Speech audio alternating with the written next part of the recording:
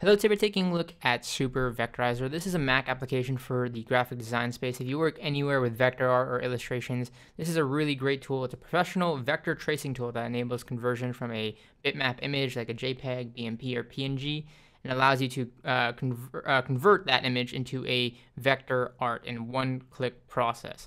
And what's so great about this is it supports a ton of formats for you to import from JPEG, PNG, GIF, SRW files, just a ton of different image formats out there. The interface is even better because it's so simple. It's so easy to use. You have your original preview window here, and then your result window, and then you have the ability to import an image, export it. You can choose between two modes when it comes to vectorization. You can do edge detection or the color detection, and you can adjust the parameters based on that. So that said, let's go ahead and just import an image to showcase how well it does here. So we're gonna go ahead and drop this car in, and you can see the original. Here's the original car, and then keep in mind you can easily just pan around here, zoom. You get the dimensions of the image down here. You can even jump into full screen mode if you'd like, and just really take a look at the image here. And you're gonna see I can jump into the preview window, and it shows what a preview of what the outline may look like.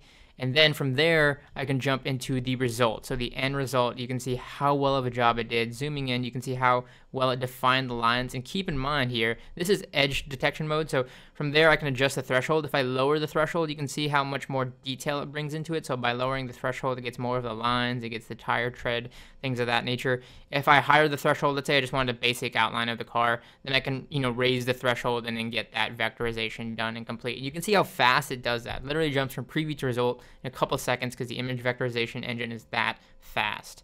You can as well jump into the color detection mode and adjust things here. You can do a stack scan or a gray scan depending on what how you want to set it here.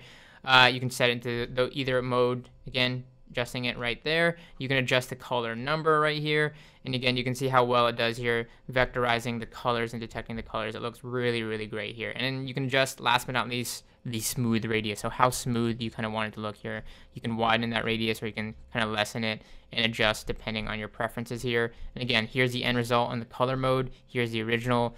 You can see how fast it did that and how great it looks. Whether you are doing this for personal or professional projects, I just really enjoy this as far as a utility and tool because it's one click, it's simple. You don't have to worry about too many, tools to use. You just have the basics. You have the ability to just adjust on a basic slider, which makes it that much more easier. You have a ton of support for importing multiple image files in different formats. And then of course, when you're all done, you hit that export button, and then you have the option to export it in PDF, SVG, AI, or a DXF file. And it's that simple, that easy with Super Vectorizer. Definitely worth checking out. You can find it in the Mac App Store.